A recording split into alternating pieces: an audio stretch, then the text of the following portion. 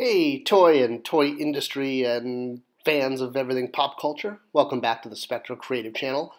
For the most part, this video, or rather, this channel, does videos on things like how toys work and how to learn hieroglyphics and how to adore our cat, Kiki.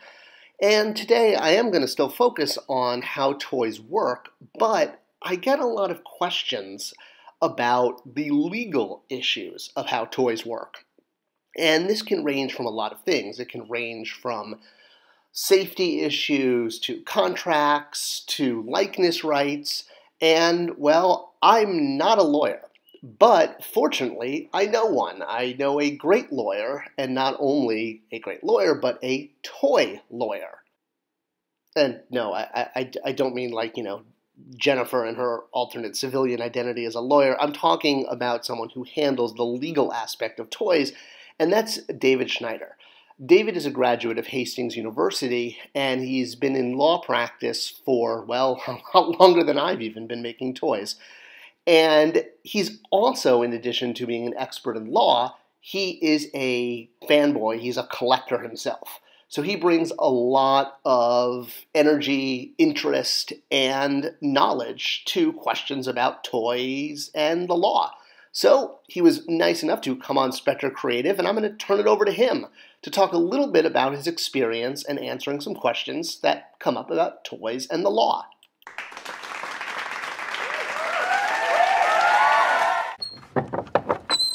It was 1980-something, the first night of Hanukkah, the night we always got presents. Like most boys growing up in the early 80s, Star Wars was everything. My brother and I used to jump on our beds listening to the Rebel theme song. We would set up our action figures and have epic battles on the floor. But everything changed that night.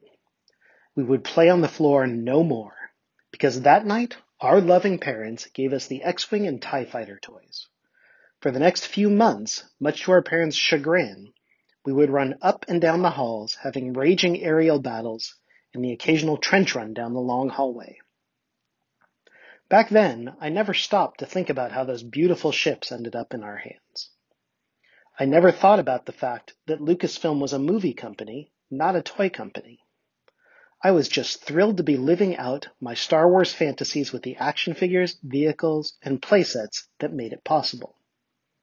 Some 40 years later, that same feeling I had as a kid is what motivates me to do what I do today. But now, instead of just playing with the toys, I help make them a reality. My name is David Schnider, and I'm a toy lawyer. Well, sort of. I'm a trademark and licensing lawyer, but that means I get to spend a lot of my time working with toy, collectible, and game companies. I help them with all kinds of legal issues, but my favorite part of the job is when I get to help them make the deals to develop products based on the characters and content we love. And I do that through the magic of licensing deals. See, companies like Lucasfilm, or now Disney, create wonderful content. They produce movies and TV shows with characters and vehicles that we love. But they don't make toys, clothes, lunchboxes, or any of the other merchandise that helps us connect with and experience those properties. Making a Mandalorian toy is far more complicated than just showing a manufacturer his picture and saying, go. It requires designers who know how to translate that picture into an articulable toy with proper scale and proportion. It takes overseas manufacturers who can develop and mass produce a product based on those designs. It takes sales reps and distributors to sell the products. It takes importing, warehousing, and logistical support to get those products into the stores. And it takes customer service to handle complaints, problems, or even fan support. Sure, a company like Disney could do all of that, but it's expensive, time-consuming, and risky for them to start a new business line. And for companies that don't have Disney's resources, it's not even possible. Instead, content owners seek out companies who are already experts at the products they make and grant those companies a license. So what is a license? A license is an agreement by a content owner to allow another company to use that content to provide a product or service. When Lucasfilm agreed to let Kenner make Star Wars action figures, Lucasfilm granted Kenner a license. When Batman appeared in Fortnite, that was a license. When you see SpongeBob on a lunchbox, that's also a license. The parties to a license agreement are the licensor and the licensee.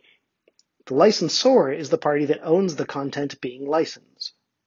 That could be a character, a story, a brand, or even artwork. The licensee is the party who is going to use the content to make something new. That could be t-shirts, backpacks, toys, or even new content like a TV show. In most licensing agreements, the licensor gives the licensee the right to use the licensed content on a specific product for a limited amount of time and in limited places. For example, in 2018, Warner Brothers granted Spin Master a 3-year worldwide license agreement to make remote-controlled toys using the DC heroes and villains. In exchange for the license, the licensee pays the licensor for the right to make the licensed products. The most common form of payment in a license agreement is a royalty on sales. That means that the licensee pays the licensor some percentage of the money it earns from sales of the licensed product. Royalty rates can vary quite a bit depending on the type of product being licensed, but they are usually in the 8% to 14% range for most consumer products. In addition to the royalty, most licensees have to pay an advance and a guarantee. The advance is an amount the licensee pays upfront to get the license, but that it earns back out of the royalties. The guarantee is a minimum amount of royalties that the licensee must pay. The advance and guarantee are usually included for 2 reasons. First, they ensure that the licensor will earn enough money from the license to make it worthwhile. Second, they give the licensee incentive to sell at least enough licensed product to earn back the advance and guarantee they have to pay to the licensor. Let's go through an example to see how this works. Imagine that Apple has decided to grant McFarlane Toys the right to make Ted Lasso action figures, and frankly, it's a travesty that they haven't done that yet. Apple might ask McFarlane to pay a 10% royalty, to pay a $10,000 advance, and to guarantee $50,000 in royalties in the first year. As soon as it signs the agreement, McFarlane has to pay the advance and is $10,000 in the hole. At a royalty rate of 10%, McFarlane now must sell at least $100,000 worth of action figures to earn back that advance. But at the end of the year, McFarlane still has to hit the guarantee. So if McFarlane's total sales of Lasso figures for the year are only $400,000, it will have paid $40,000 in royalties and will have to pay an additional $10,000 to hit the guarantee. But come on, everybody loves Lasso. So let's say that McFarlane sells $1 million worth of figures.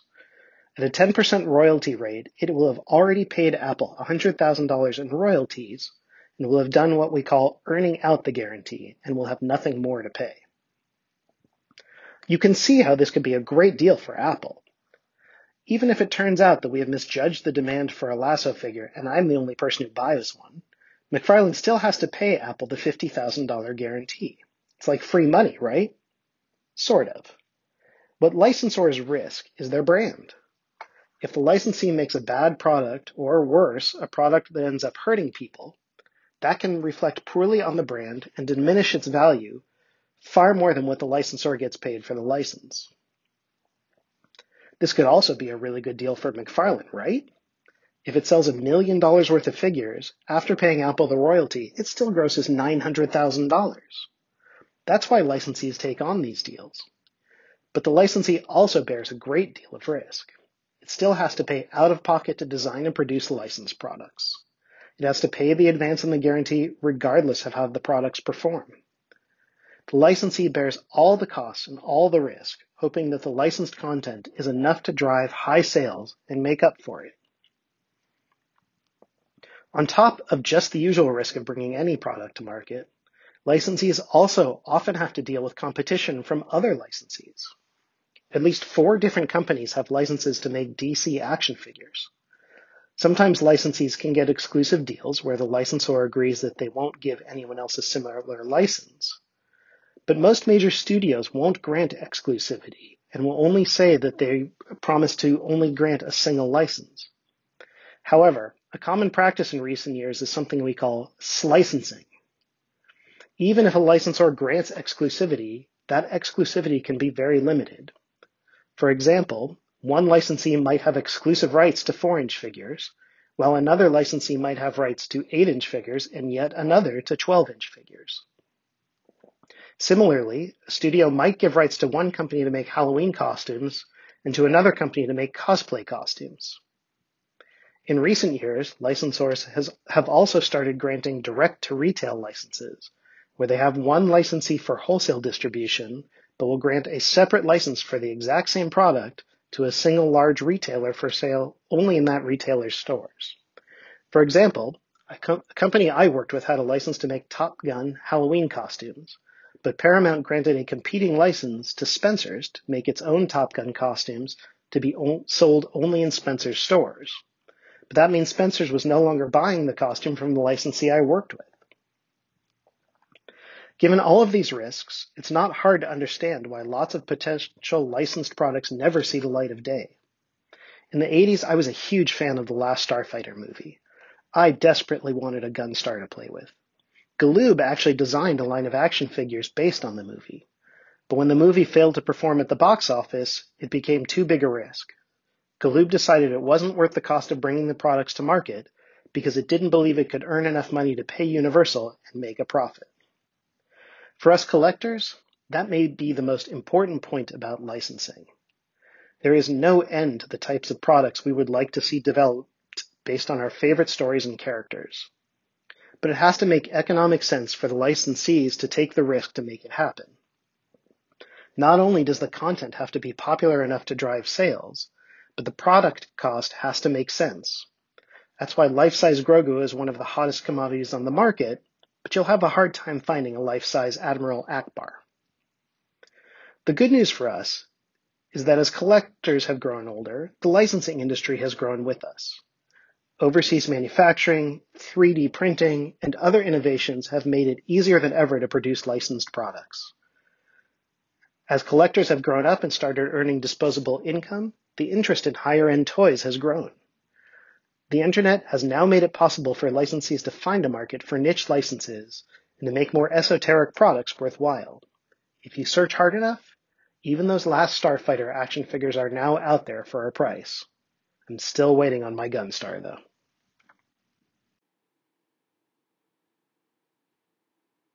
David, cannot thank you enough for coming on to answer all these questions. I know I feel more educated and more knowledgeable about the subject, and I imagine our viewers do as well. If you guys out there have other questions, especially questions that would go well for a toy lawyer, well, leave them in the comments below, and maybe we'll circle back and do a second episode like this.